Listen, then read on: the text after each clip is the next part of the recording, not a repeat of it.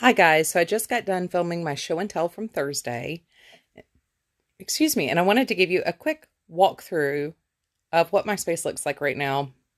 It's kind of tidied. So over here I have my dies. I have some blinks down here that I use for my Cricut vinyl crafting, things like that. We've got my desk. This is the back side of my desk that I don't really use that often. I use it as kind of a staging ground for like organizing and stuff like that, things that need to be put up.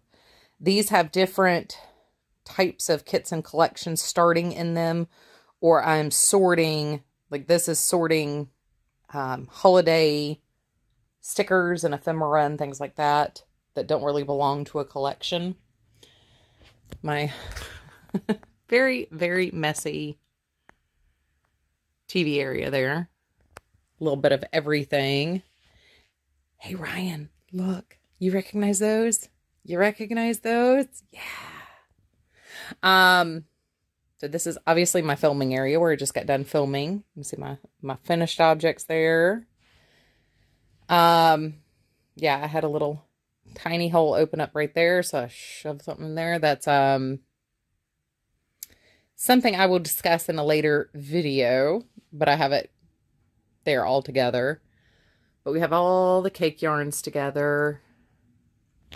And up here on top, these are my solo cakes. They're they don't have any other, I don't have any more of those. Those are just on their own.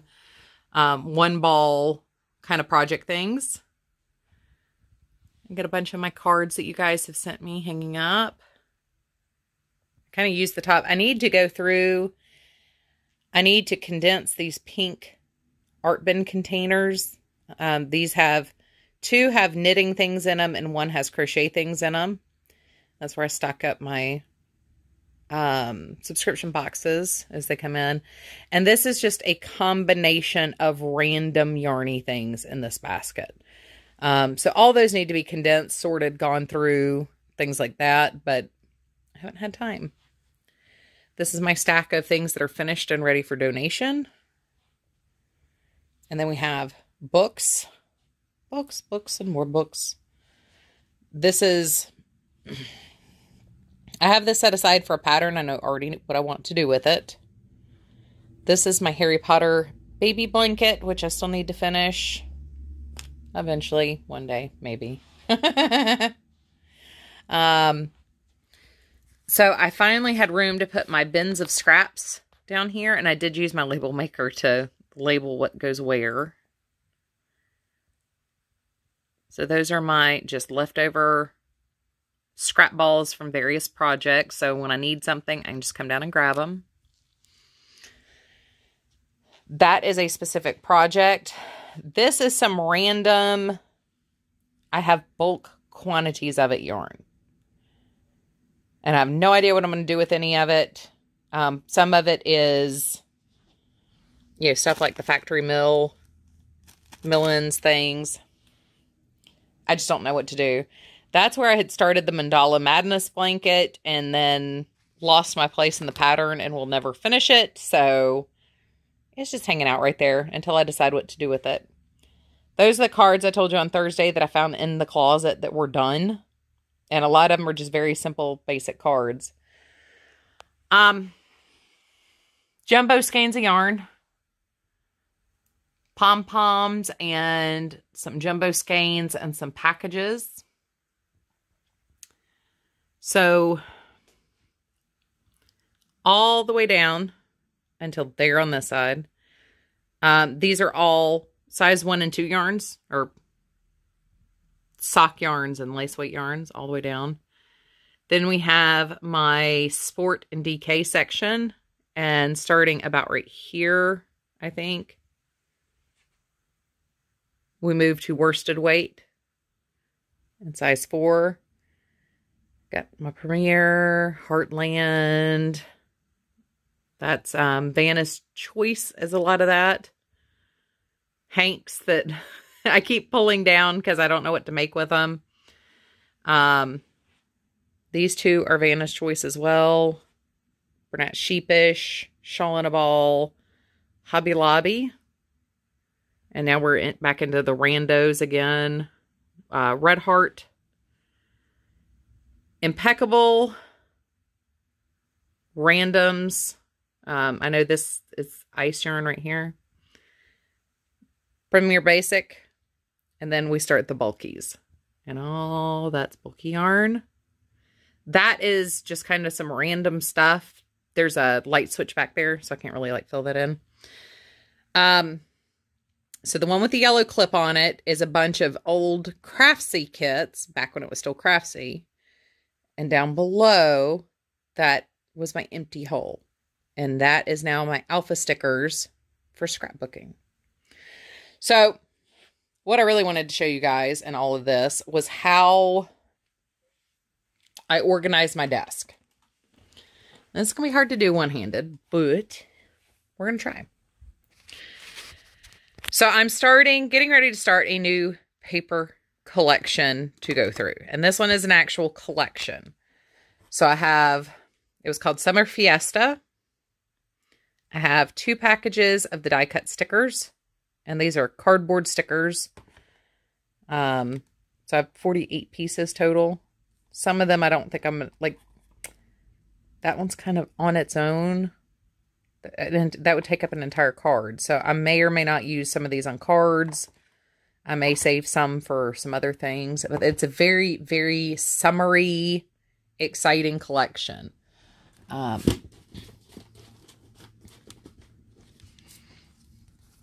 This is from like 2-3 years ago.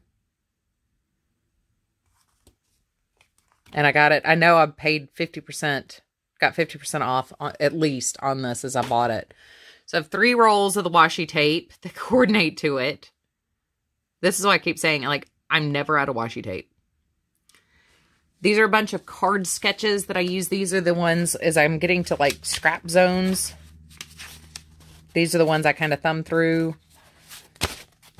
I want to eventually print these just shy of index card size and actually file them, like have them in a recipe holder so I can just flip through them.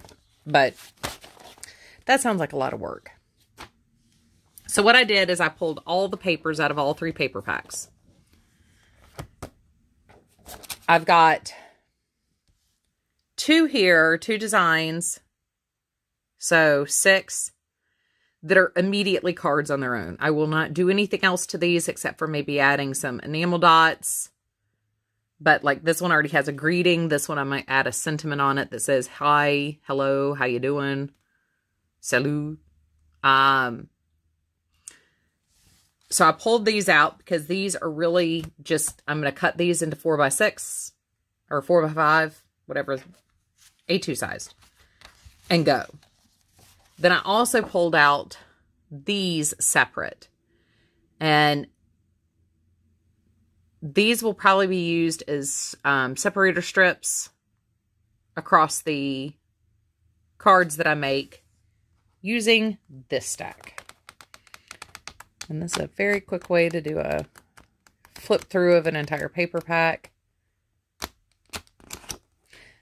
But that's what I'm going to have to work with. And if you're wondering what I meant by micro prints, this is definitely a micro print. It's a tone on tone, or what I think of as a micro print. It's a tone on tone or read solid kind of print. Whereas this one does not read a solid at all. But this can be used as a nice place to rest your eye on a card. Same way you would do with quilting fabric. Solids don't necessarily have to be solid. They just need to give your eye a place to rest. So I did go ahead and bring out all the washi tape. And I've got this sitting out ready to go. As I finish cards, or card tops, I set them in here. These are my last 3 folded paperback things. These are the cards from the spring set that I finished up. But I set the card top in here when it's done. That way it's out of my work area, and it's going to be safe. And then I'll come through in groups of 10 or 12 and glue them onto the card base. I do have some extras sitting here from the last spring cards I did. I keep one of these going as I'm using up the end of washi tapes. Frequently, I've only got 4 or 5 inches left. So it's not enough to put on a card or anything else. So I do a scrap base like this, and I can just take a punch, like one of these. This is my 2.5 inch scallop, and I can, you know, put that down, write hello on it, and done. That's a card top. Sweet, simple, and easy. So I keep one of those on hand. These are some just random offcuts that need to be filed still. That needs to be put back with my Easter stuff, though some of those colors coordinate really well to this paper kit. I've got decorative scissors. That's my spindle of stickers, which I'm really bad at using for card making. When I scrapbook, I tend to use a lot of these and try to coordinate my sticker to the picture and then pick a paper. These are my non-white envelopes and some of the card bases. I did set some white one on top the other day when I was cleaning, but that's my box of white. And as I just opened that one. So as I use that back, I'll start sticking my white card bases as I make them in there. And that way everything's together. I can stick the washi on the envelope and put everything together. One of the other interesting things that I do is I have 2 different ways of storing my scraps. So these are all leftovers from other projects or just some pre-cuts that I've done. But these are 4 by 5 1/4 mats for cards. So when I put these on the cards, you know, I've got a nice, I can decorate on this piece and it gives me a nice landing place, and I've got a nice white border, everything else. So I do have a bunch of these that are pre-cut, generally out of my scraps that I've used from other things. Like this is these are from a paper collection that I used a couple years ago. This is a decoupage, the decoupage project with that. That's Halloween. That's just some black. That's a Halloween leftover. And then there's a bunch of black scraps in here from different things. That's from a Thanksgiving card. And then a bunch of just solids that I pre-cut. Till I go through a lot of purple. That's actually a Halloween scrap that I love. But that's all this is. I am a huge fan of labeling things, as you can tell. I am organized because I'm lazy. I like to have things at quick and easy reach. I like to be able to know exactly where something is so I don't waste time in trying to find things. So if I need a yellow card base, I can come here first. And I just moved these here. So this is not where they originally were. But say I need a yellow card base. I can see if these match the paper collection I'm using. If not, I can cut into a different piece, find another piece. Same thing here. I've got a bunch of, I've got glitter, pinks, hearts, flowers. So as I'm working, I've got these at hand's reach. I've also got, down here on the floor, just plain white cardstock and black cardstock. That needs to be put back up. I've got that fixed now. But I've got this box here. And this box is my scrappy scraps. I am a sorter and organizer, and I'm rather unapologetic about it. But you can see I've got holidays, textures, and colors. And these are all of my smaller than 4 by 5 1/4 scraps.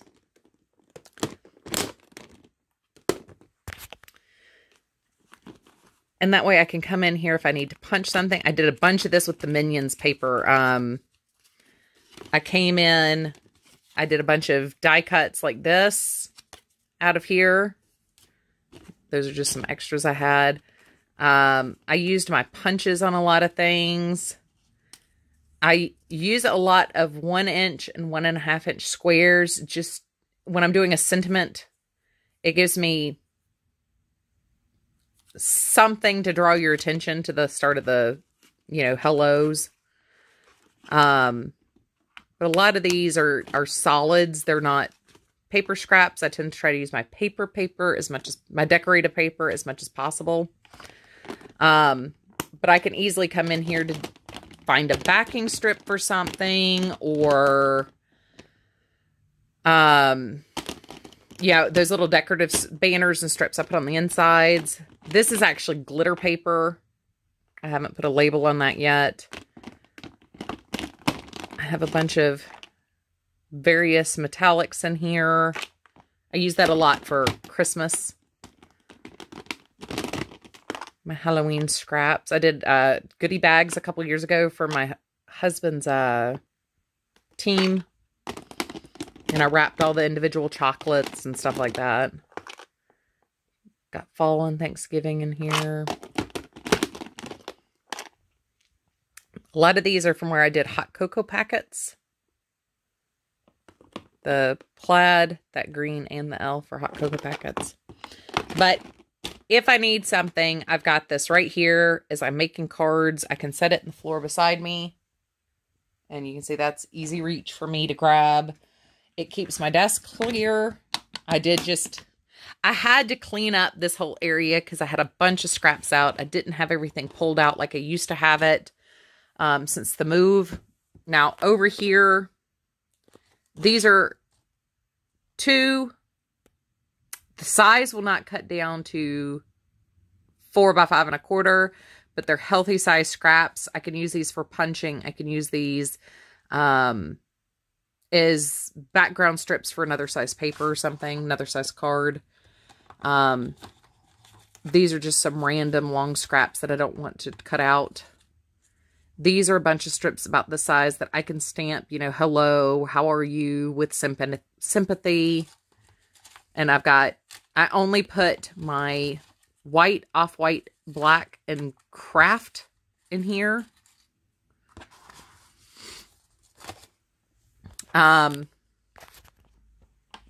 These are tools, Cricut tools, extra scissors, fancy pens.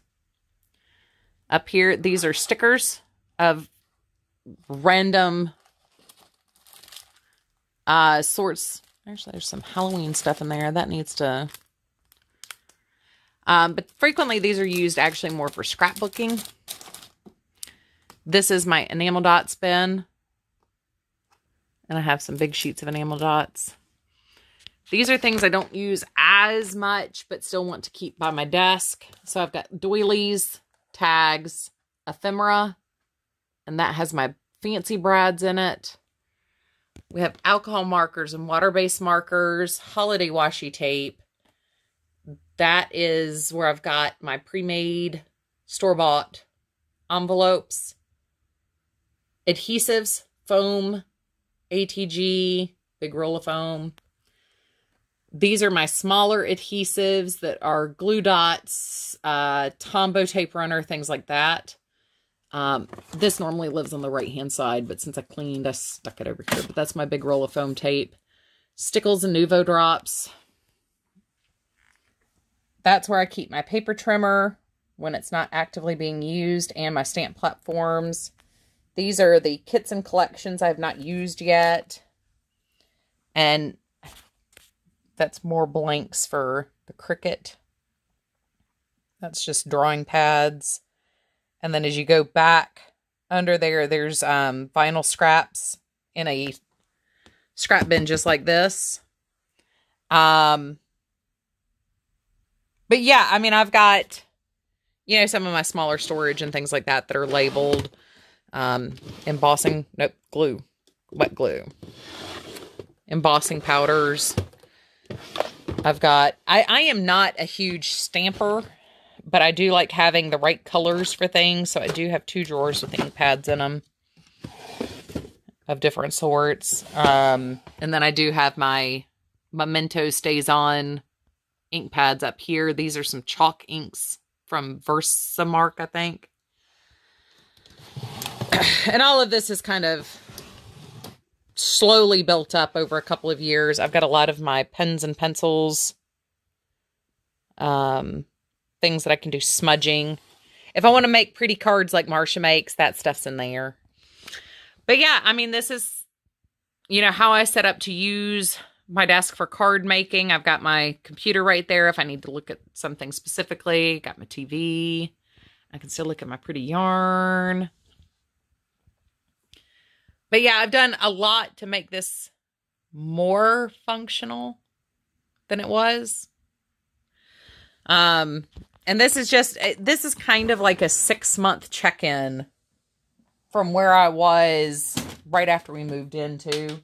I haven't really shared how I've been using the space since we moved in, since I got everything initially unpacked. I do have my Cricut stuff up there. That's pictures, some paper flowers, my washi collection. Like I said, you can't even tell how much I've used, even though I've used like 20 rolls of washi tape.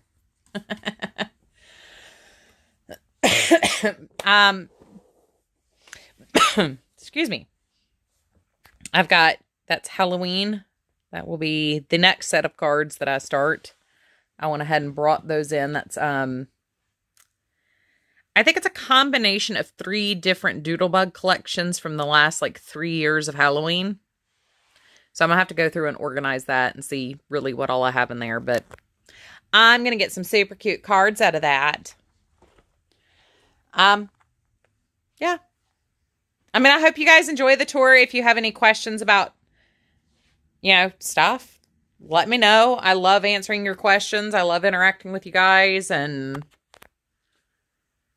sharing what's going on. But that's the reality of where I am when I'm filming. Yeah. I think it's always so funny every time I do a video in here and like pan around and you can see my little filming corner down there. I do clearly have a lot more organizing left to do to get things off the floor, get things out of the way so I'm not tripping over them. I've got access to stuff. But I am making progress and I am getting things in a slightly more usable format in here too. So anyway, you guys, take care. I love you guys and I will see you real soon.